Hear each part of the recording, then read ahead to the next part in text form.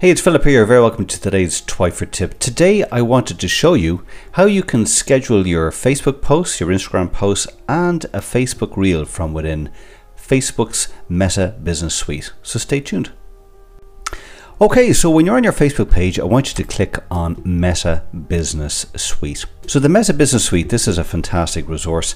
You know, when you're on the home page, have a look through this because you'll be able to get insights, you'll be able to find out what's new, you'll be able to kind of see any sort of comments or actions that you need to be taking on your Facebook page. Now, there's a whole host of elements down here. I'm not going to go through them here. I really want to just focus on how you can create a post and create a Facebook reel. So the simplest way is, you'll notice up here on the top you have create a post, create a reel. So let's go click create a post. So the first thing is, obviously you can choose whether you want the post for your Facebook page or you want the post for your Instagram. So let's just choose, for the purpose of this, the Facebook page. Then I'm going to add a photo, and I'm just going to use this one. You'll also be able to see on the right hand side, Facebook gives you a preview. So you'll see a desktop preview, and if you click on mobile, you'll see a mobile preview. But just like you would on a normal Facebook post, put in your caption, put any hashtags, a link to your website or a download, whatever it is you want to put in your caption. You can also, obviously, down the bottom here, add emojis. You can add a location for your posts. You can add a button where people, if you want people to message you directly from the post. You can boost it from a Facebook ads perspective, or you can run some tests. But let's just keep it easy for today's tutorial. Now then, when you come down here, you can publish that post straight away if you want. But let's just say, which is the beauty of this tool, you want to schedule this for a later date. You just click on schedule. Here it will default to today's date, and it will default to the time that obviously you're doing this at. So let's just say I want to schedule this at a much later time, like so. I can then just hit schedule, and that will schedule the post. Now there is a button down here called active times. If you click on this, this is quite interesting, and let's just hover over the information button. You'll see what it says is that recommendations are based on when your followers were most active on Facebook in the last 7 days. So what Facebook is telling me is that it believes my Facebook fans, followers, are most active at 8 o'clock in the evening, both today, tomorrow and Saturday. So what I would recommend you do is that you actually maybe test this out.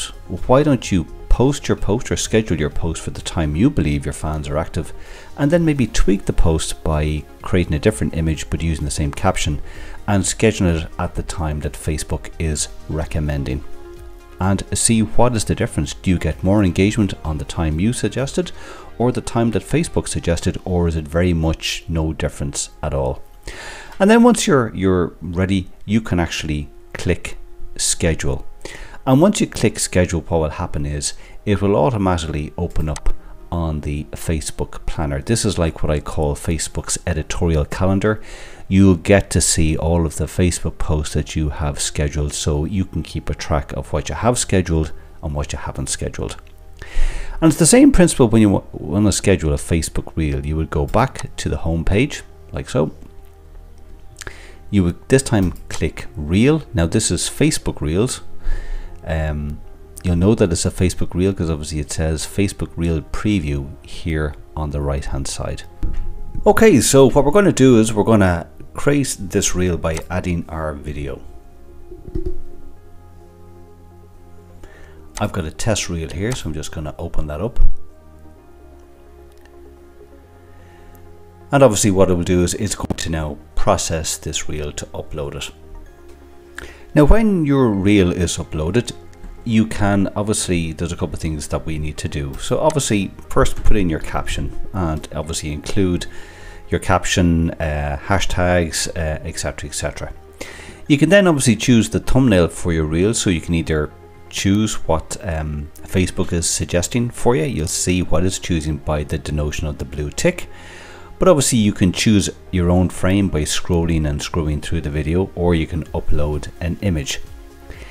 If you have a collaborator, you can just, to find out more, just highlight on the information tab and it'll talk to you what collaborative reels are. And if that's relevant for your reel, you can just put in the collaborator's name or their URL. Then click next. Now once again, for businesses, I tend to kind of say it's probably best to do all of your video, reel editing, adding music, which is obviously copyright free, and it will have no copy strikes against you. Have all that done, because when you're a business, you have to be mindful that obviously music is copyrighted. So I tend to not do anything here. I don't enhance or let Facebook do any enhancement. I like to do it all myself before I upload the video. So just click next. And then very simply, it's like we had with the post. You can share that reel now, you can schedule it, or you can save it as a draft. So, but you will notice here that there is no active times. That hasn't come yet. Hopefully maybe down the line Facebook will be able to give you suggested times as to maybe when would be best to post your reel. And then once you are ready, you can schedule that reel. So that is how you schedule both Facebook, Instagram posts and reels through the Facebook Meta Business Studio. Hope you found it useful.